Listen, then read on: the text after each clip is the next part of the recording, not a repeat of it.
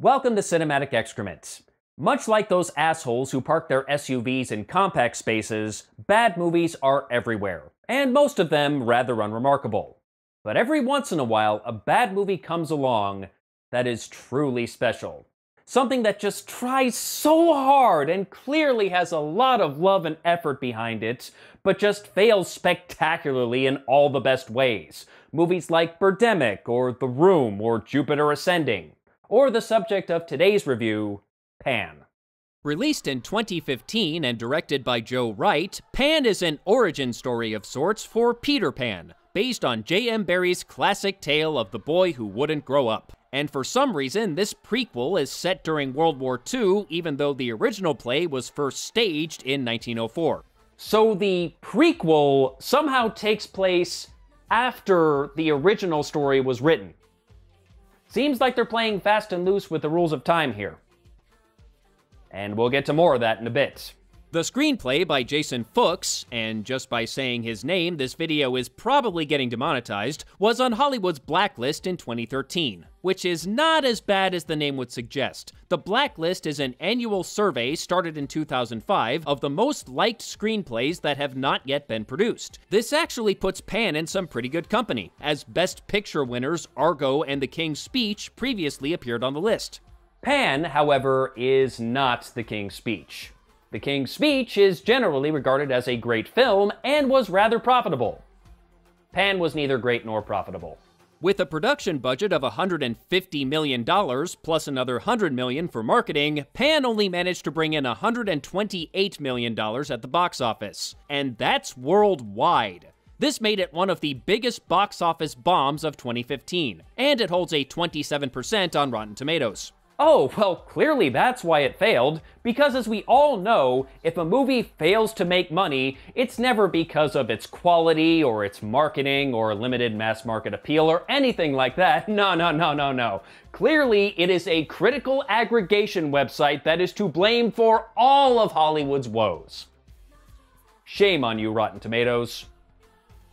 Shame. On the other hand, maybe, just maybe mind you, there's something else that's to blame for Pan's failure. So let's take a closer look and see if we can figure out what that something is. But we all know it's really Rotten Tomatoes. I'm going to tell you a story about a boy who would never grow up. But enough about Donald Trump. But this isn't the story you've heard before. This is basically an Elseworld story. To truly understand how things end, we must first know how they begin. This movie provides no greater understanding of Peter Pan's story whatsoever, so I have no idea what the fuck she's talking about. Anyway, our titular hero, Peter, played by Levi Miller, is a boy who was apparently abandoned by his mother as a baby. So already this bears little resemblance to the original story, where Peter ran away from home the day he was born. Granted, the idea of a newborn baby running away from home, or indeed running anywhere, is inherently pretty silly, but keep in mind this is a story about children who can fly after you sprinkle some glitter on them, so suspension of disbelief and all that. Peter wears a necklace with panpipes because even his fucking name needs an origin story, apparently. He also suffers from some form of dyslexia, but it only applies to English. As we learn later on, he can instinctively read the language of the Neverland fairies. Percy Jackson! Sorry, I'm getting over a very sarcastic cold. And he spends most of his time hanging out with his best friend Nibs. As I'm sure many of you are aware, Nibs was one of the Lost Boys in the original story. But if you were hoping this would mean this movie's Nibs would be a major character, I'm gonna have to disappoint you. When Peter goes off to Neverland, Nibs gets left behind, and Peter doesn't come back for him until the end of the movie. Weak. The orphanage is run by some ridiculously over-the-top villainous nuns. If they had mustaches, I'm pretty sure they'd be twirling them constantly. And seems more like the Oliver Twist workhouse than an actual orphanage. They make the children do all of the work, especially if it's dangerous. Get on that roof and clean those filthy gutters. Is it safe, Mother Barnabas? All the necessary paperwork is in order, should an orphan perish in a fall. Jesus, lady, just do your maniacal laugh and get it over with.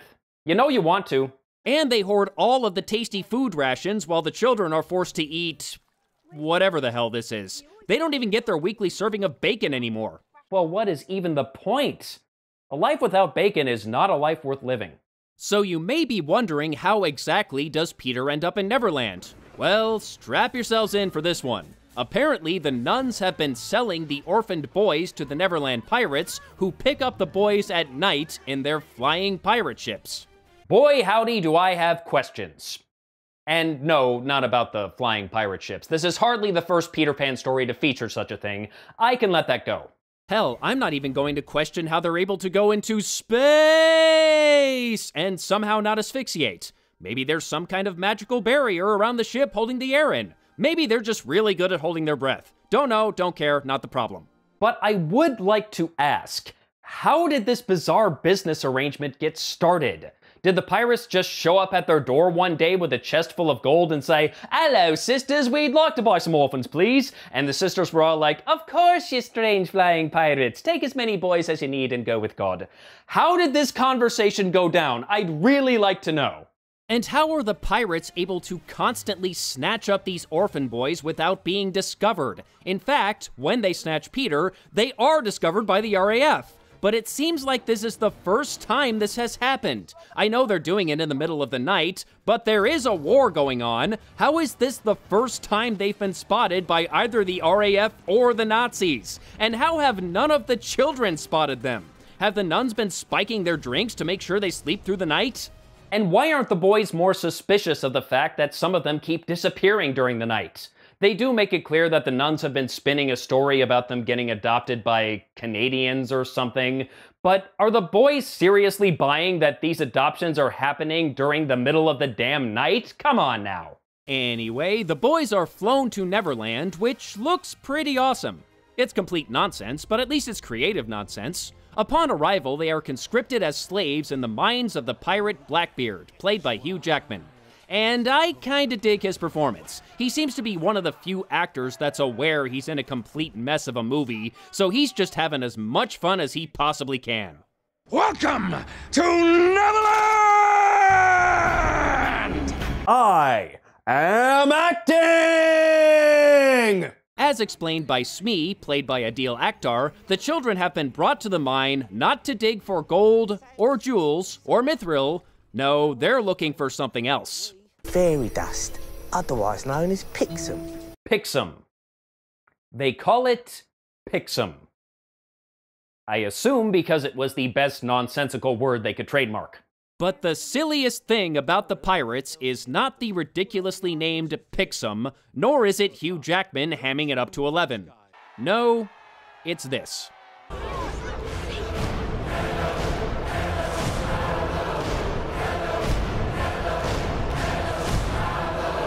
Your ears do not deceive you, and you are not going mad.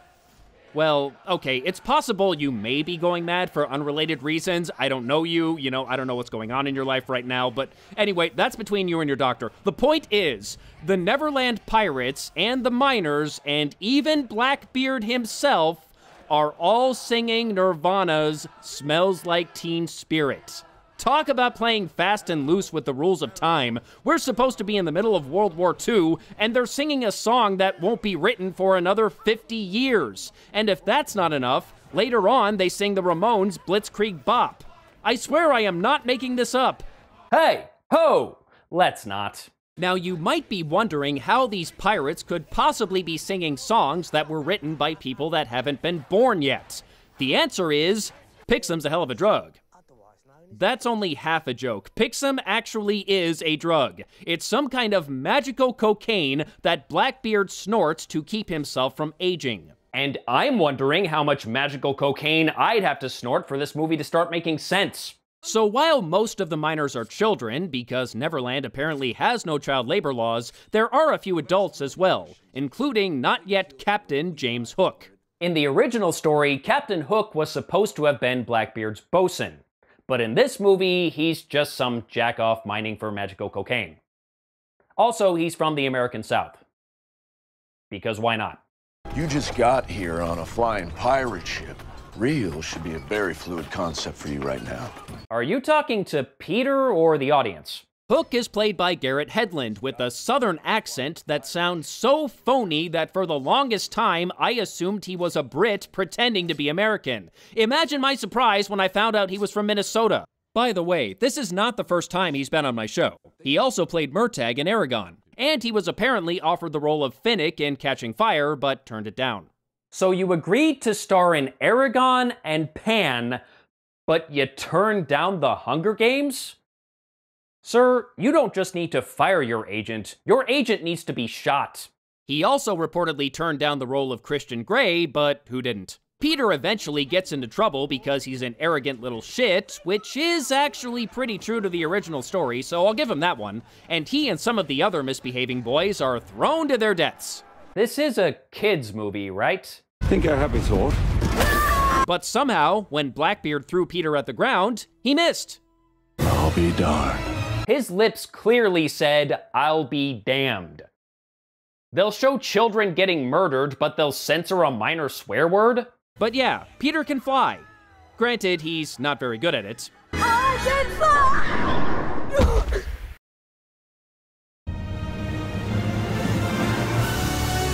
One of these days, I will get tired of that joke. Today is not that day. And oh dear God, that CGI is terrible. And why did you use CGI in this scene? Why didn't you just put him in a harness and hang him in front of a green screen? Hell, most of these shots are poorly chroma keyed already. Why stop now? But believe it or not, that's not the worst CGI creation in this movie. The worst is the Neverbird. Sweet sassy molassie, what am I looking at? This isn't just bad CGI. This looks unfinished. As if I'm watching a bootleg DVD made from an early version of the film where they hadn't done the final rendering yet. But no, it's legit. This is the actual Netflix rental disc. How did this happen? Was this intentional, or did they just not finish the effects because they ran out of time?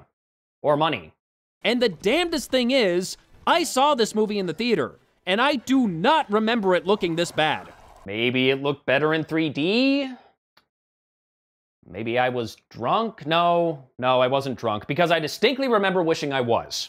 Anyway, Peter forms an alliance of convenience with Hook, and also Smee, because someone has to play the comic relief sidekick, and they escape the pirates and find the natives. Now, here's the thing about the natives. They are the pirates' sworn enemies, and the two factions have been at war for some time. But the pirates have never been able to find their hidden base. Peter and company, however, were able to find it quite easily by following one of the pirates' own maps, which clearly marks the tribal territory. Now, pardon me, Mr. Blackbeard, Captain Blackbeard, sir, but if you were trying to find the secret tribal base, did it ever occur to you, and I admit I'm just spitballing here, I don't have nearly as much experience with piracy as you do, obviously, so please, stop me if I'm missing something, but did it ever occur to you that you just might find the hidden tribal base in, oh gee, I don't know,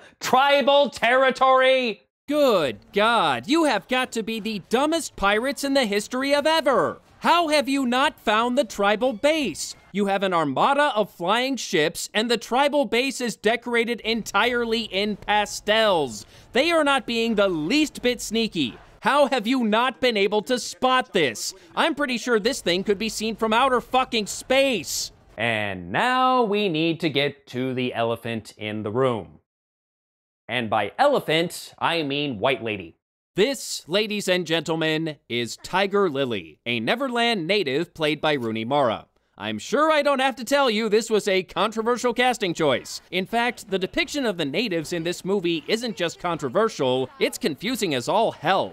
For such a small tribe, they are somehow a pretty racially diverse group. In fact, Tiger Lily's father, the chief, is an Aboriginal Australian. How an Aboriginal Australian sired a white girl, I have no idea. Now, here's the thing. In most versions of the Peter Pan story, the Neverland natives are typically depicted as Native Americans. And in J.M. Barrie's original story, this depiction was racist as shit. The tribe was named after a racial slur, for crying out loud. In fact, most depictions of the Neverland natives are pretty damn racist. And yes, that includes the Disney version. So now that I've ruined your childhood, I totally understand why the people who made Pan wanted to steer away from that depiction. But this? What even is this? No, seriously, what even is this? What is that thing you are wearing, girl? It looks like your head got stuck in a piñata. Anyway, it seems like the filmmakers were so determined to not be racist that they went out of their way to make the natives not resemble any individual existing culture whatsoever. But the end result is just plain silly. So much pastel. Why pastel? Why piñata hats? Why trampolines? Oh yeah, Hook gets in a trampoline fight with some guy, just in case you thought this movie couldn't get any sillier. And again, I get why they went this route, and I'm glad they wanted to be more racially sensitive. Although they still cast a white lady as the main character, so swing and a miss. But anyway, I get what they were trying to do.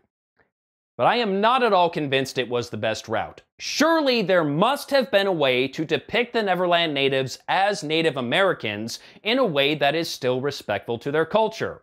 And it's not like Native Americans have an abundance of movie roles to choose from as is. Could someone throw these people a friggin' bone here? I don't think that's asking too much. Anyway, the natives eventually realize who Peter is by his necklace, and over time they reveal his mother's backstory through something called a memory tree, and also through the mermaid's waters, which are charged with memories. Because you can't just have someone tell him the story. No, no, no. In Neverland, even the flashbacks need a mechanism. Blackbeard and the fairies have been at war for a long time. Mary was once Blackbeard's girlfriend until she was discovered by the fairy prince when he snuck onto Blackbeard's ship. The fairy prince is never given a name for some reason, so we'll call him Chad. Anyway, Chad and Mary instantly fell madly in love despite their considerable size difference. See? Size doesn't matter. And Blackbeard was all like, "Girl, what you doing with that fairy? You belong to me." And Mary was like, "Bitch, I never loved you. I'm out." And she ran away with Chad, who turned himself into a human, because fairies can do that apparently, and they made sweet, sweet love. And then he died. Oh, he wasn't killed by Blackbeard or some disease or anything like that. Oh no, his death was totally of his own doing. For you see, when fairies become human, they can only live for 1 day.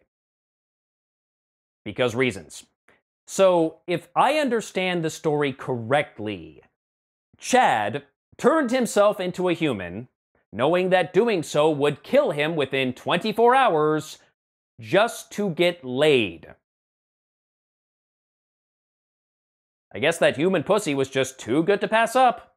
So Mary got herself some ninja training from the natives, and after Peter was born, they decided to hide him in England. Good a place as any, I guess. And not only can she do some crazy gravity-defying parkour shit while carrying a baby under her coat, but she can also teleport. After putting Peter in the basket, she takes about 10 steps away, turns around, and poof, she's instantly right back where she was. According to IMDb, this movie had 2 editors, plus another 33 people in the editorial department.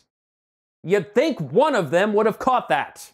So why did they hide Peter? Well, according to some sort of prophecy, he's their savior who will one day return to Neverland, defeat the pirates, and lead them to freedom. And that's basically what this movie boils down to, a lame chosen one narrative. They think you're their messiah.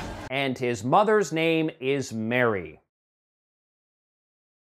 Subtle. Oh, you know what? I haven't even mentioned the most ridiculous thing about the Neverland natives. The pirates eventually pull their heads out of their collective asses and find the hidden base. And during the battle, I kept seeing these weird explosions of pastel-colored dust.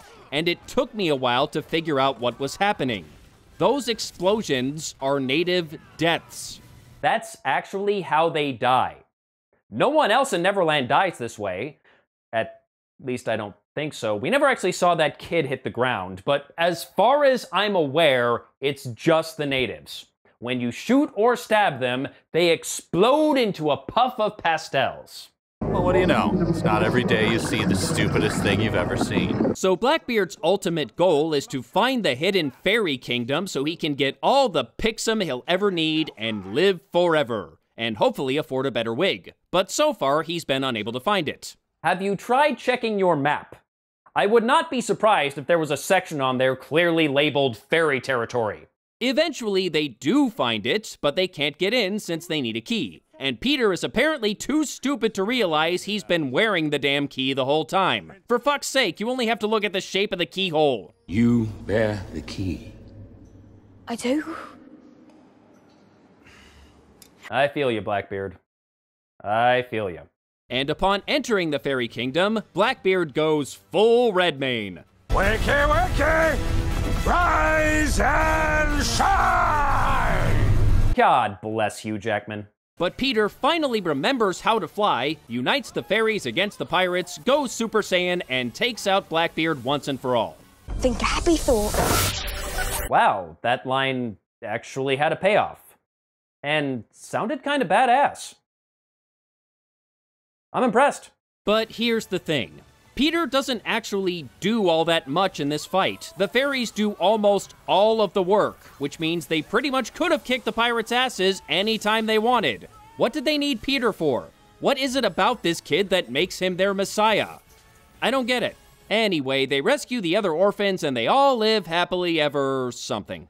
We'll always be friends, Hook, won't we? Always. What could possibly go wrong? Well, this movie could bomb. And bomb it did. Critically and financially, it was one of the biggest failures of 2015. But I'll be damned if I didn't kind of enjoy this one. Though probably not for the reasons the filmmakers intended. It reminds me of Jupiter Ascending in that regard. Pan is stupid as hell, but it often goes into so bad it's good territory, especially whenever Jackman is on screen. I don't think I've had as much fun doing anything as Jackman clearly had while making this movie. But don't get me wrong, there are some aspects of this movie that are legitimately good. Levi Miller did a pretty good job as Peter Pan, and Adil Akhtar plays the comic relief character quite well. The environments look fantastic, and there were some legitimately funny moments here and there. How long have you known him? 3 All my days. life. Oh really? You've known a boy half your age all your life. You thought they would buy that? I lied. I do that sometimes. It's called being a grown-up. And there are some things that are hit and miss, like the references to the original story. Some of them are pretty clever. This brief shot of Kensington Gardens was a nice touch, but some feel a bit forced. So the boy is lost? Yes, he is a lost boy. Oh, shut up, Zorro. Some aspects were just disappointing. Hook and the crocodile are both in the movie, and I was hoping we'd get to see him lose his hand. And they tease it, but it doesn't actually happen. Weak. And speaking of Hook, there's this weird romance that develops between him and Tiger Lily that's just confusing. I have no idea why either of these two are attracted to each other. Tiger Lily is rather stoic and emotionless, and Hook is just a jerk. How the hell do these two fall for each other? I don't get it. Your Highness, I was hoping to get you alone. Oh, come on. I do not believe for 1 second that she found that cute. Overall, it's a pretty bad movie, but it has enough unintentional hilarity, and a bit of intentional hilarity, to make it entertaining. If you haven't seen it, I'd say give it a watch. Just make sure you go into this movie understanding that this will be nothing like the Peter Pan you grew up with. And it's gonna be weird. Really fucking weird. Next time, we're going to return to the world of found footage. And we just might regret that it was found in the first place. Until then, I am the Smeghead, and Hollywood can suck it.